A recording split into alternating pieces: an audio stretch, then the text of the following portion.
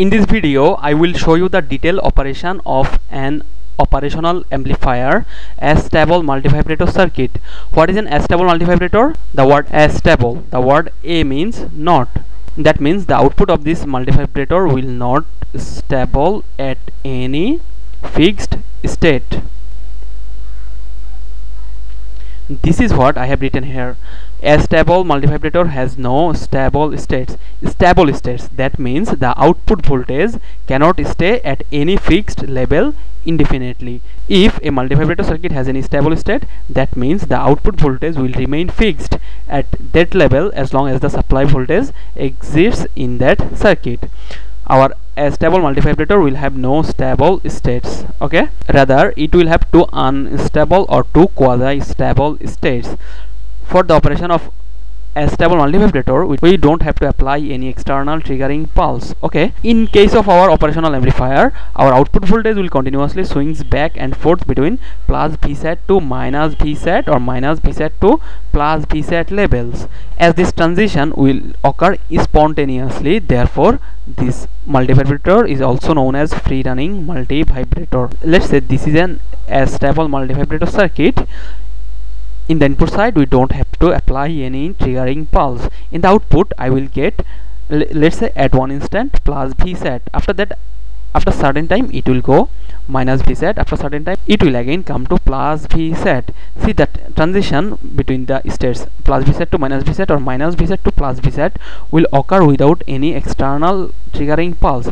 Therefore, this multivibrator will be known as free running multivibrator, and this is how the Astable multivibrator will generate a square waveform. We can implement a Astable multivibrator circuit using 555 timer IC,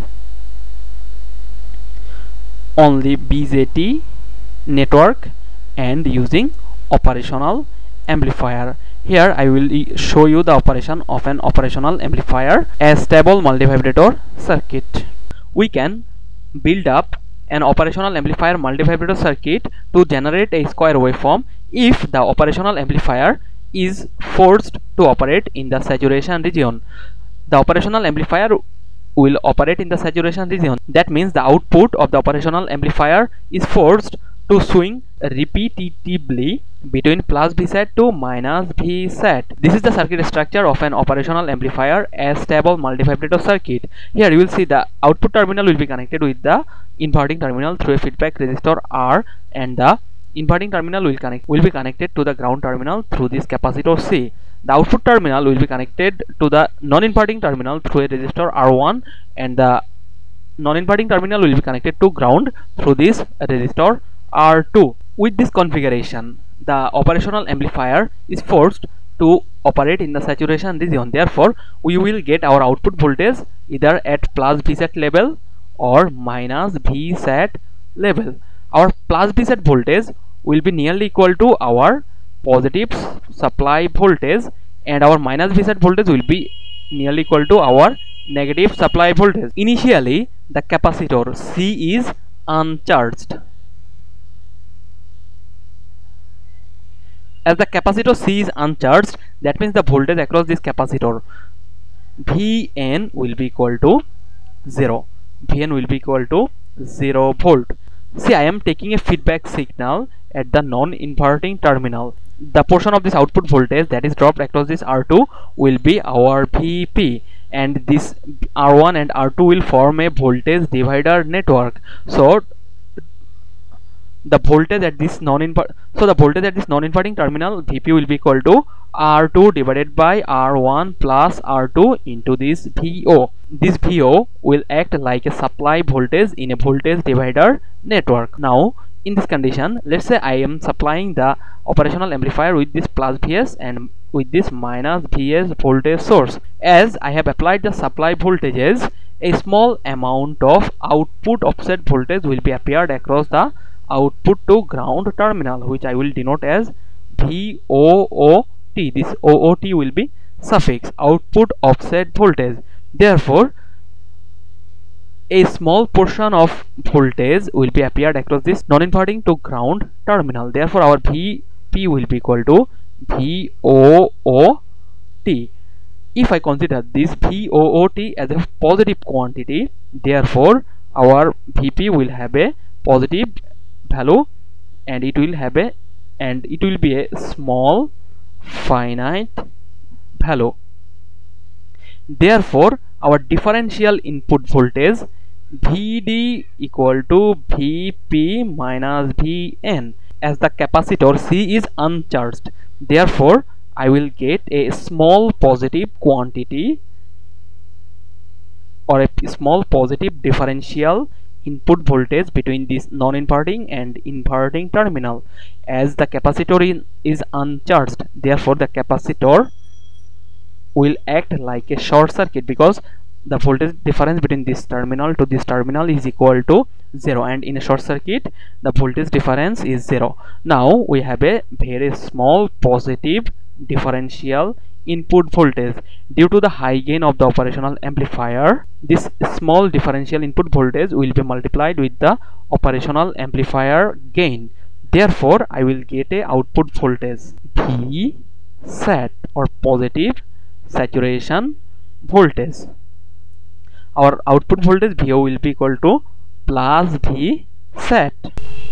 So when our output voltage will be at plus V sat voltage, you will see that some portion of this plus V sat will be applied at this non-inverting terminal, and that voltage will be our VP. For output voltage equal to plus V sat, I can calculate VP equal to R2 divided by R1 plus R2 into plus V sat, which will be a positive quantity. Initially the capacitor C was uncharged. See, at t equal to 0, the voltage across this capacitor Vn equal to 0, and our output voltage was equal to V sat. When our output voltage gets into plus V sat voltage, our capacitor C will start charging through this feedback resistor R and try to store this plus V sat voltage across its two terminals. If I consider this plus V sat as a constant voltage source, I can show the charging of this capacitor by a circuit like this. See, this is our output terminal and this is our ground terminal. Between output to ground terminal I have a fixed voltage V sat. This is our feedback resistor R, and this is our inverting terminal, and the voltage difference between this inverting terminal to ground terminal is Vn. Now capacitor C was initially uncharged, therefore Vn was equal to 0. Now this plus V sat will supply a charging current to this capacitor C. As the charging current will be entering from this direction and leaving this capacitor in this direction, this side will be positive and this side will be negative. As the capacitor is getting charged due to the flow of the charging current, therefore see, this is our positive terminal. Therefore as the capacitor is getting charged, this Vn will be more positive. And you may know that the charging and discharging of this capacitor will follow an exponential waveform. When a capacitor is getting charged, it follows an waveform like this. When it is getting discharged, it is following an waveform like this. This is the e to the power minus x waveform. This is e to the power x waveform. Okay, so due to this plus V sat, our capacitor will be charged and follow an waveform like this, which I have shown here. See, from this point to this point our capacitor is getting charged, therefore this Vn is becoming more positive. Now at this instant you'll see that our differential input voltage Vi was equal to Vp minus Vn. Here our Vp was a positive quantity, okay, and our Vn is also a positive quantity. When this Vn will be greater than our Vp, when this Vn will be greater than our Vp, that means it will be more positive. Therefore our differential input voltage will be negative. This differential input voltage will drive the operational amplifier in negative saturation. Therefore I will have a transition at this point from in the output voltage from plus V sat to minus V sat. See, here I have a transition from plus V sat to minus V sat at the instant, this instant where our inverting terminal voltage is going greater than our non-inverting terminal voltage, results a negative differential input voltage. That means when I will get a differential input voltage positive, our output voltage will be plus V set, and when our VD will be negative differential input voltage, our output will be minus V set. So at this instant our output voltage will be at minus V set. When our output voltage will be at minus V set, our non-inverting terminal voltage Vp will be equal to R2 divided by R1 plus R2 into minus V set, which will indicate a negative quantity. Now at first the capacitor C will discharge its voltage which it has obtained during this t1 time interval. So discharging will follow an exponential waveform like this. From this point to this point our capacitor will discharge its stored voltage. After this point, due to this minus V set, our capacitor C will start getting charged, which I can show a circuit like this.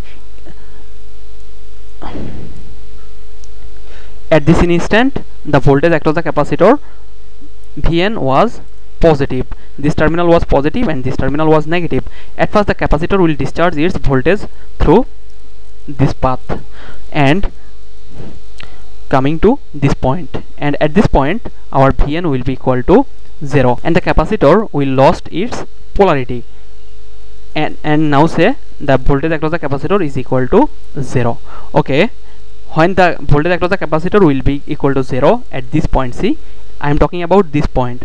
After that this minus V set will supply a charging current in the capacitor through this path. This terminal will be positive as the charging current is entering from this direction. This terminal will be negative.